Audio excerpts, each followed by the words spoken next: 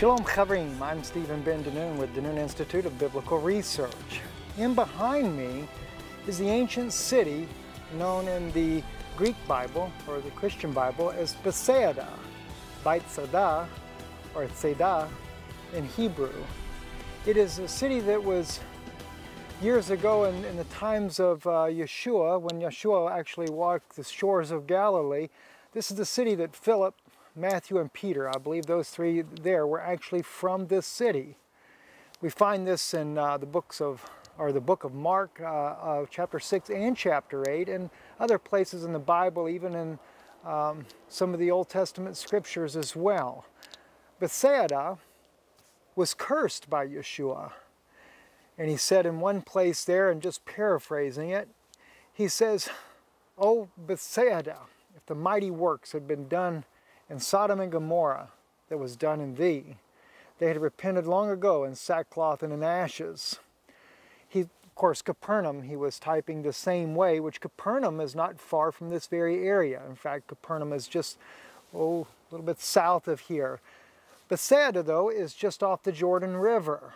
And in the book of Mark, Mark recounts an event where when Yeshua comes up to Bethsaida, they asked him if he would lay hands on a blind man. Immediately, Yeshua takes the blind man out of this city, the city behind me that is, takes him out over into the desert area, which is very close to here, just meters away, and he spits in his eyes. That's something I've been praying about to really catch the revelation on that, but spit in his eyes, laid his hands upon him and asked him, "Can you see?" Well, he said, "I see men like trees," which is kind of interesting because about the only place you'll find trees unless they were planted by the Jewish people is along the river basin here and around the Sea of Galilee.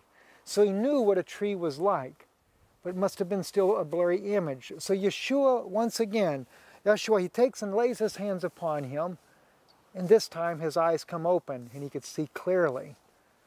What's fascinating, though, to me is that this city was so full of unbelief that Yeshua could not do a single miracle in the city because of it. He literally had to lead the blind man out of the city to pray for him. And I think about how it is today around the world. There's so much unbelief. So few people are able to believe in God, to believe the mighty miracles that God could do, that He did back then, that He's even done in this day. Many of you guys may be witnesses to miracles that Yeshua or Jesus has done in your lives. For myself, I've seen the dead raised. I have seen the blinded eyes come open. And I'm talking about like the blind man that was here, totally blind. But I can also understand what Yeshua must have felt like when He had to lead him out because of unbelief. Because maybe you've experienced that as well, where you've tried to pray for someone, but yet just the mockery and the unbelief in the room makes it so difficult to be able to pray for the person that you end up having to pray in secret somewhere else or wait for the time to pray for that person. I've seen situations like that. It's very sad, but that's what it had gotten to be here in this little town here, and now they're uncovering it. In fact, the head archaeologist of this site is Dr. Rami Arav. I met Dr. Arav up in Nebraska University along with Dr. Jenkins and Dr. Hutt. Dr. Hutt is a Greek scholar who's, in fact, it was one of the first times, besides my wife speaking about it, that I'd heard about biblical equality. And Dr. Hutt, I got a chance to sit down and do an interview with him, which is on our YouTube channel. You have to go back and look it up. Even Dr. Rami Arav, he's on our YouTube channel, and Dr. Jenkins as well. Dr. Arav is a Jewish archaeologist, and Dr. Jenkins is a Christian archaeologist. They all work here, but Dr. Arav is over the project. So look him up on our YouTube channel. It's probably been 2 or 3 years ago since I actually filmed him in Nebraska. It's when I first met Vivica Pontian from Sweden, who discovered the chariot wheels in the Gulf of Aqaba.